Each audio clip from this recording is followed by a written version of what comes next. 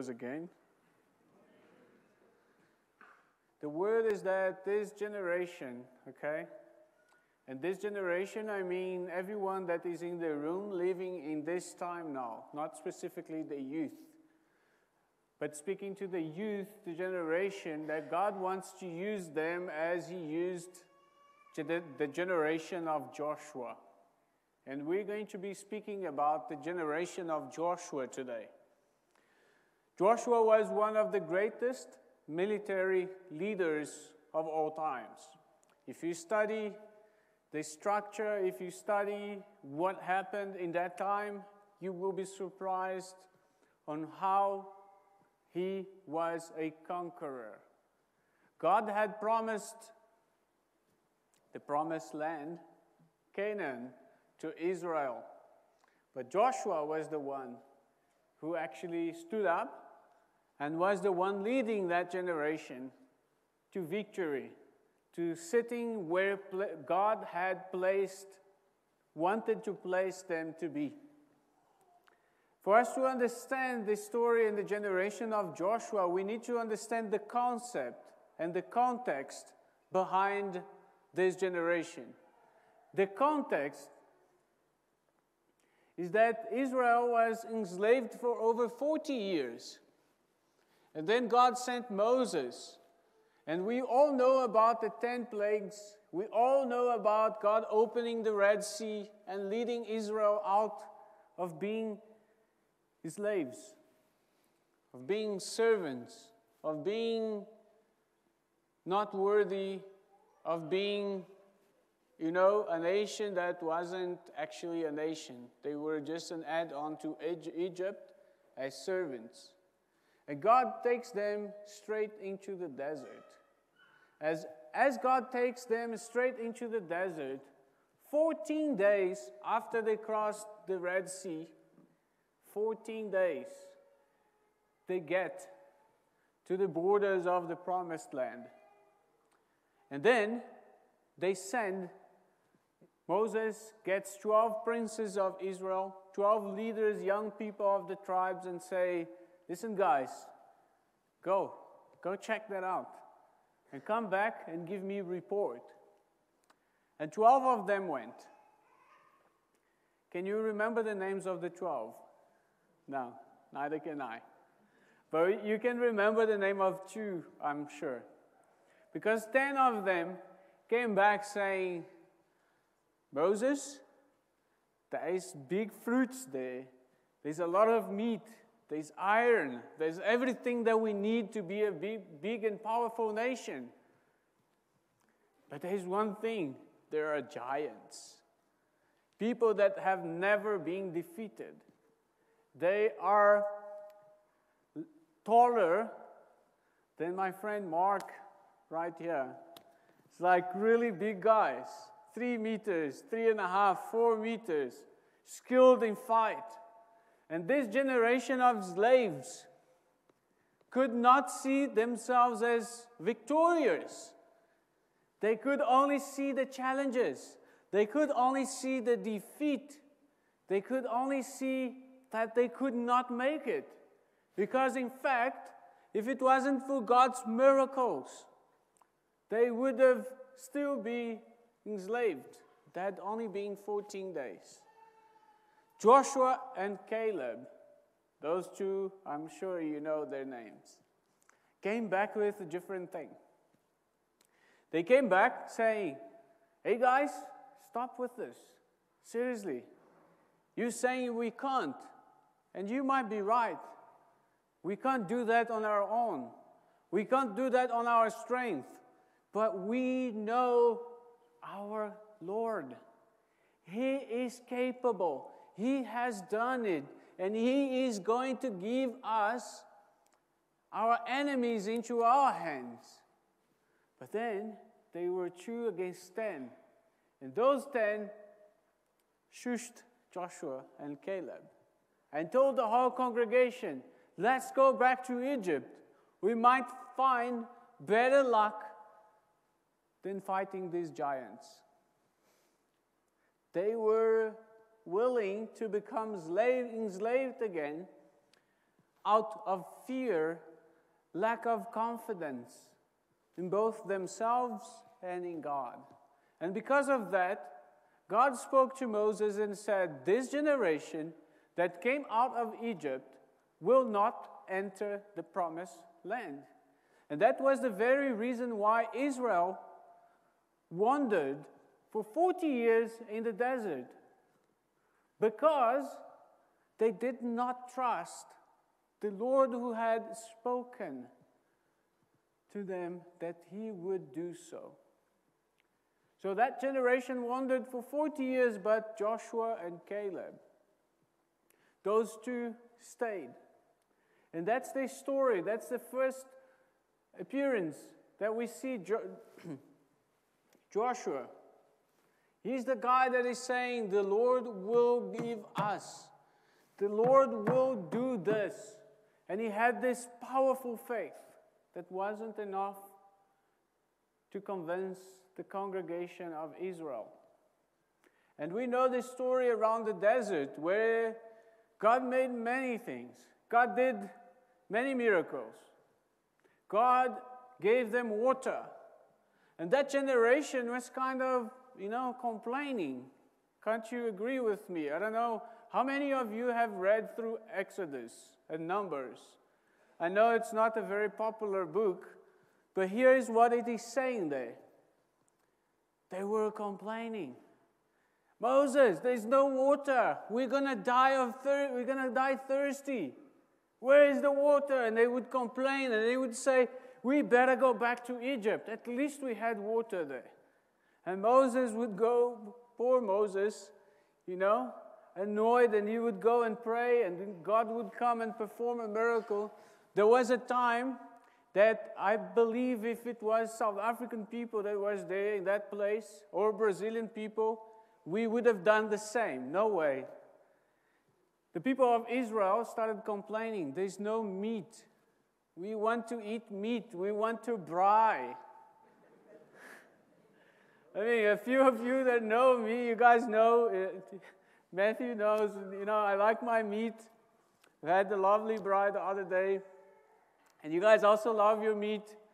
We want to eat meat. So the people of Israel came to Moses and said, Moses, can we braai? We need to braai. We need meat. But they were complaining.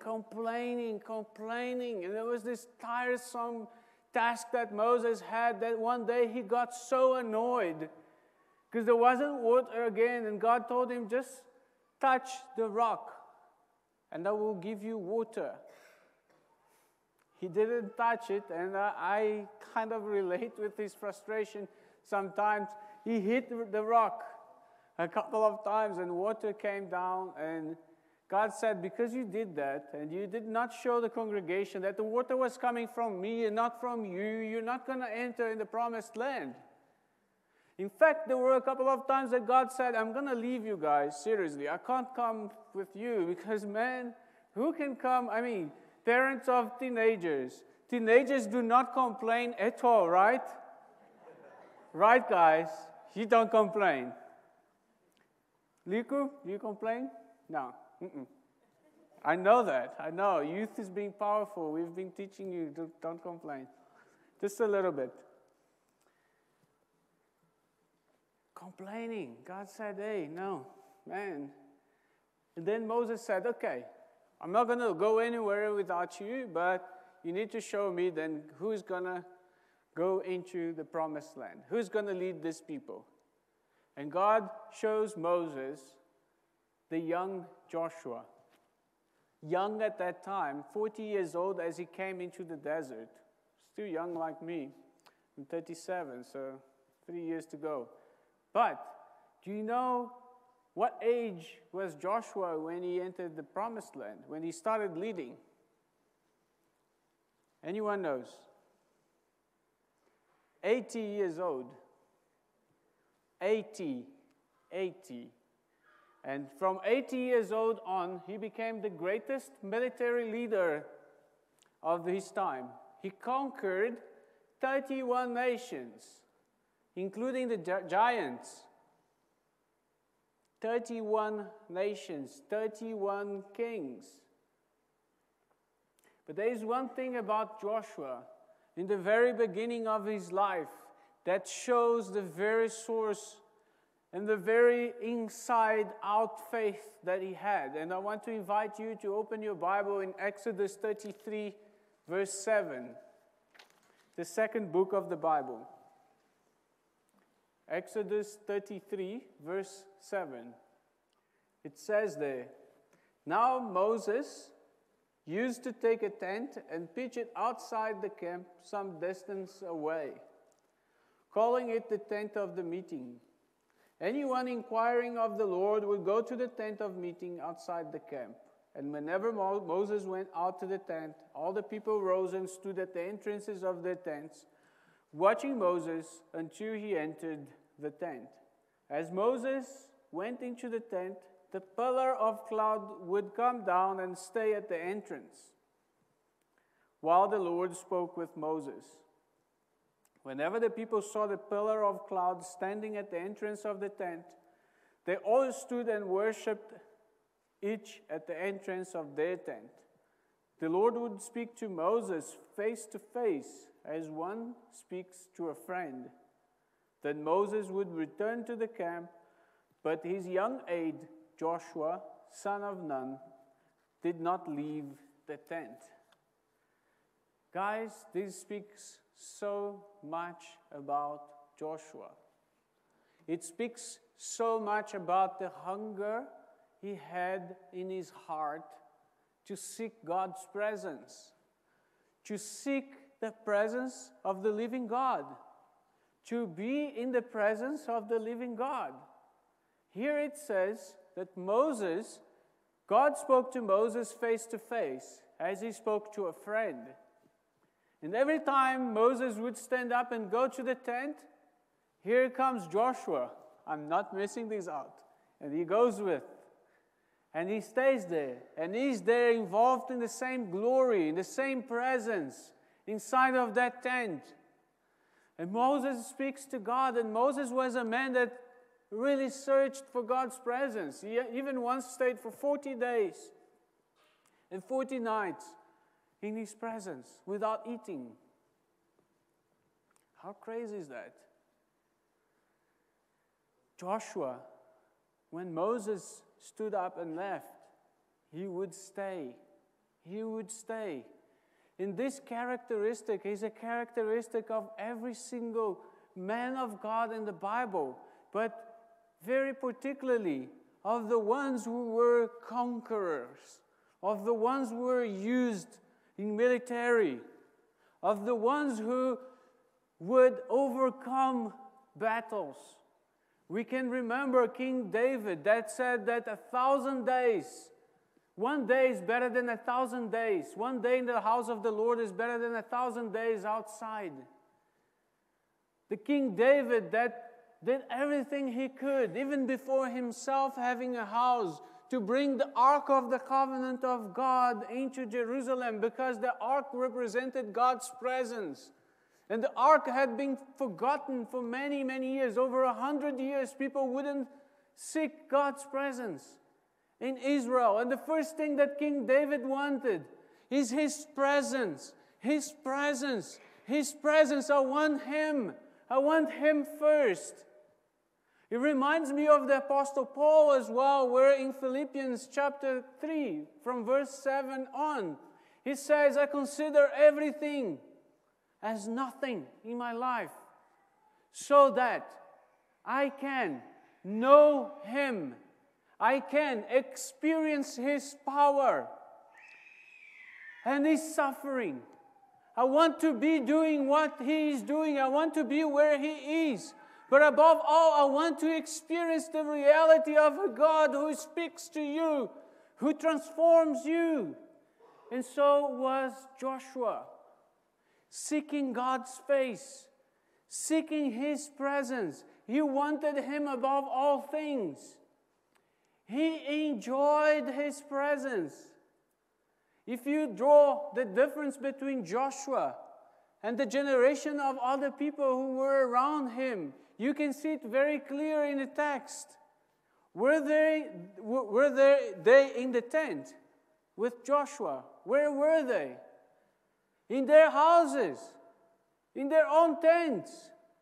They would pay the due respect. But that was all. There was a distance. And that distance had been coming for very long.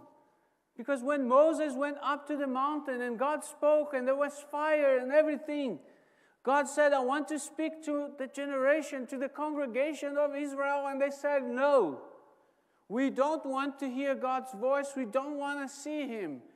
Moses, God speaks to you. It's your job. Do it. And isn't there a sadness in that?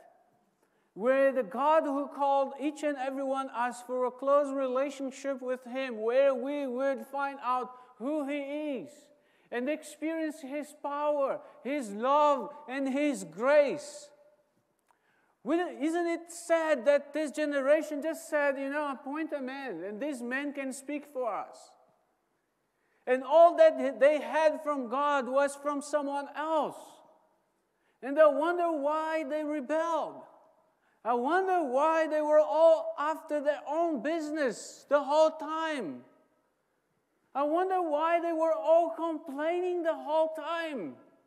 I wonder why their mindset was still of enslaved people that could never be a mindset of conquerors, of world changers.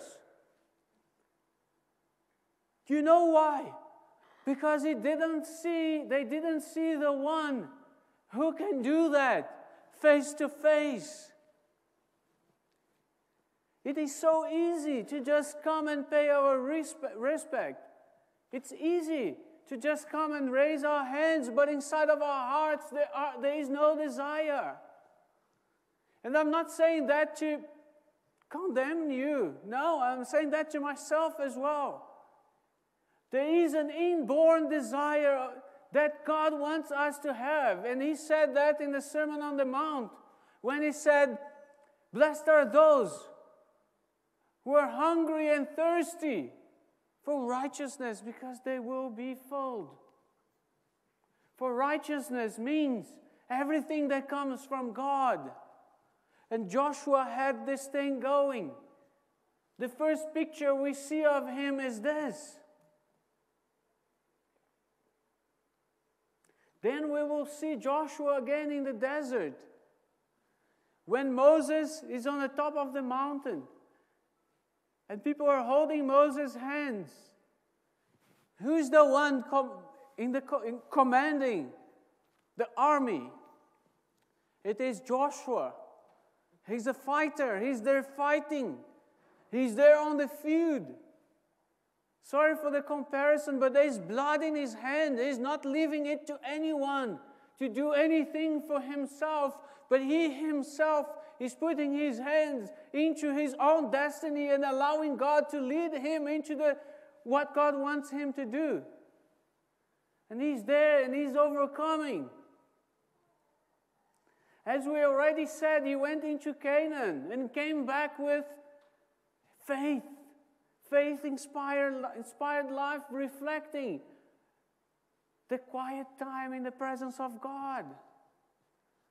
Then he is appointed.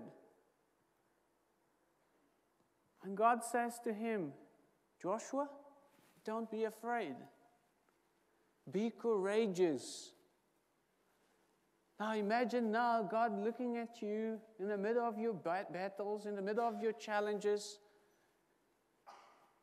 in the middle of your life, in the middle of a country where a lot of people are complaining and running away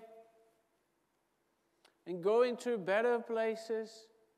Imagine God looking at you and pointing at you and saying, brother, sister, be courageous.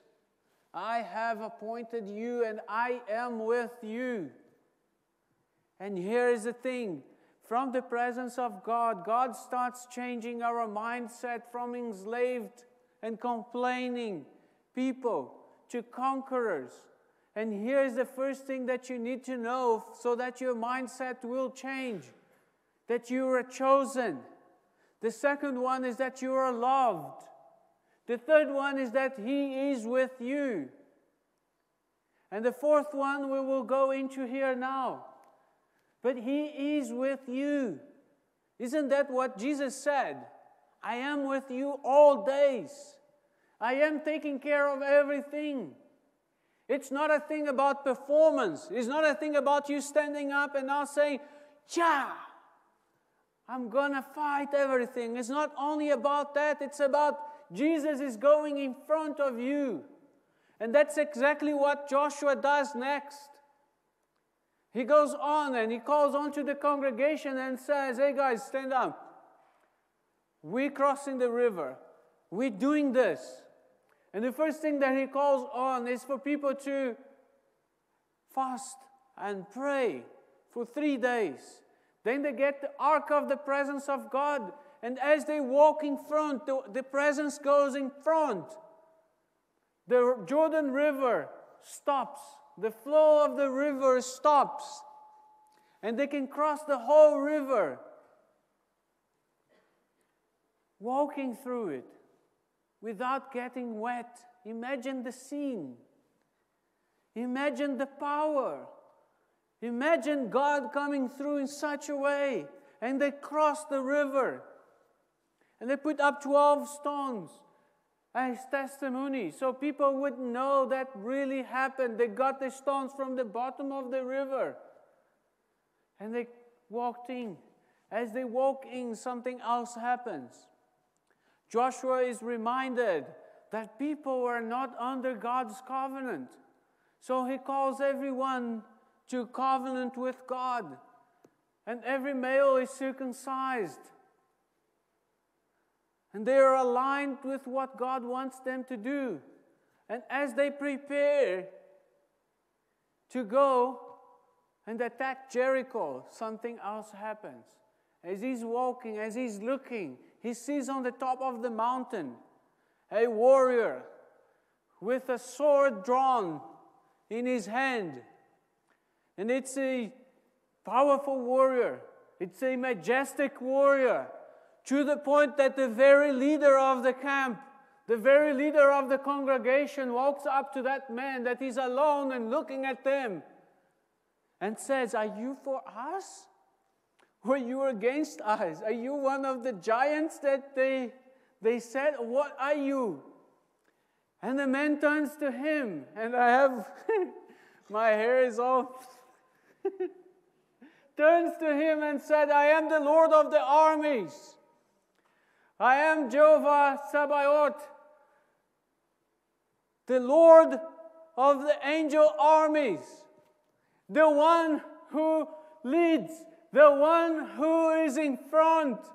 And as Joshua, the greatest military leader of his time, sees the Lord as a warrior, in his presence, his identity is confirmed because God had called him to be a warrior. God had called him, and God is showing him, "I am the greatest warrior. Look at me. Follow me. I am in front of you." It's like Peter, when Peter sees who Jesus is, and he points to Jesus and says, "You are the Christ." And Jesus turns to him and says, "You are Peter." At that moment, Peter wasn't Peter. Peter was Simon. That meant with a big lack of constancy. He would go with the wind. That's what Simon means. And Jesus said, "You are a rock. You are a rock, Peter." Was Peter a rock at that time? No. He denied Jesus. He was inconstant. But Jesus called him by his spiritual identity. And as Joshua is in front of God, in his presence, he sees his identity.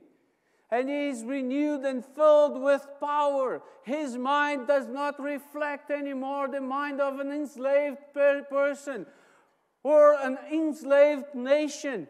But he sees the one who created the world leading him. And he submits to him. He bows down. And that is the fourth thing that you need to know. You're chosen. You're loved. What was the third thing? I forgot. Sorry? God is with you. Thank you. Someone is listening. He submits everything. Everything. His life is not his own. His life is not his own. He will follow Jesus wherever he goes, and he will do whatever he does. And he will be passionate for whatever Jesus wants him to be. As Isaiah had a vision of God, he first saw his iniquity. And when he was purified, the first thing that he said is that, Lord, I'm here. Send me. Send me. In total submission, but not to conquer what we want, but to conquer what God wants us to conquer. His dreams for us. To live out his identity in our lives. And how great that is. How great that is. There's a point here. It's not the third. I lost my points, but there's another thing here that's very, very important. Out of God's presence, he transformed an enslaved man in a conqueror. He transformed a man that lived in the desert in the biggest king of all. He gave this man a supernatural faith. And this is what this generation has to draw from the Lord. A supernatural faith. To not be complaining, where are the things I can't see? To start living in the natural the whole time and being affected by the natural the whole time. But he starts seeing as the eagle sees from top. Starts seeing as the Lord sees. There's a thing. The word praise in Hebrew. When you study the root of it, I don't have all the details now, but the word praise is something that will help you to see further, as well as to see him. When we praise the Lord, when we worship him, we don't increase him, but we increase our awareness of him. As we increase our awareness of him, the picture changes, because we don't see anymore as the world sees, but we see as he sees.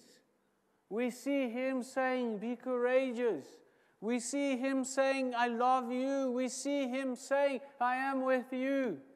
We see him saying, I will prepare you. I will give you the dreams of my heart. I will change your heart, your mind, your whole being. I will make you a conqueror. Imagine that scene. The Lord of the army going in front of you for the battle. You can imagine, because that's what the Bible tells us so. It's not our fight. Our fight is not against flesh or blood. They're in the spiritual realms, but the Lord has given us his armor. And he himself is in front of us. Conquerors. Not on our own, but depending on him. Trusting him for everything. But here is the thing that most people fail at. And the generation of Israel with Moses failed at so badly. They kept distance. They never put their hands in. They never sought the Lord with their entire hearts, as Jeremiah says. You will seek me and you will find me when you seek me wholeheartedly. For our lack of desire,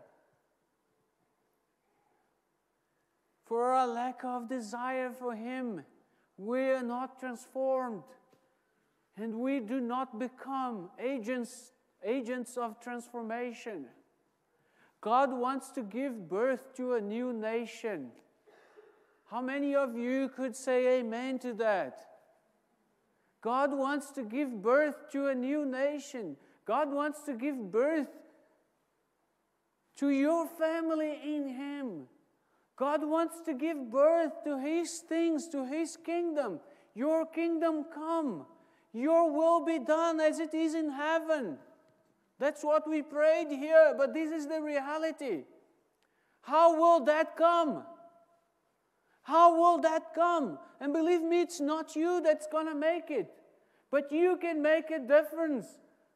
If you enlist yourself and seek God's presence above all things. Because He will transform you.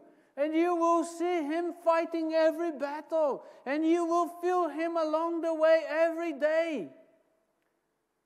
So you have a chance to stay and pay your respect. Or to seek Him entirely. And that's the call of the Lord for your life today. To seek His presence wholeheartedly. To submit, even deny your own life for His life. In you, in your family. And from that, you will draw supernatural faith to walk as a heavenly agent in this world that will change, that will bring God's kingdom on earth. You can be the complaining person, or you can be the conqueror. And God is calling us, come. Come all that are weary and heavy laden. Come. Rest in me. Take upon you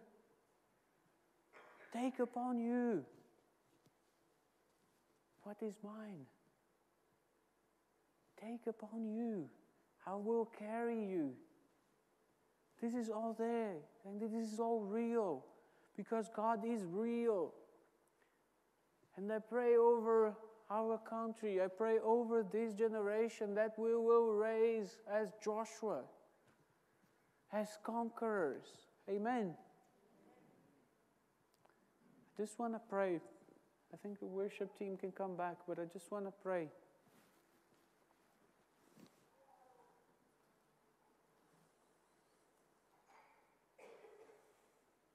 Father, I just want to ask you to draw our lives back to you. To draw our lives to the secret place. To draw our lives to your heart. To draw our lives and our hearts to seek you wholeheartedly. To close the door of our room, Lord, and submit everything. And give our whole life to you, Lord. As you transform us, as you use us, Lord, as you speak to us, as you continue to speak to us from your presence, Lord, from your presence, in the mighty name of Jesus. Amen.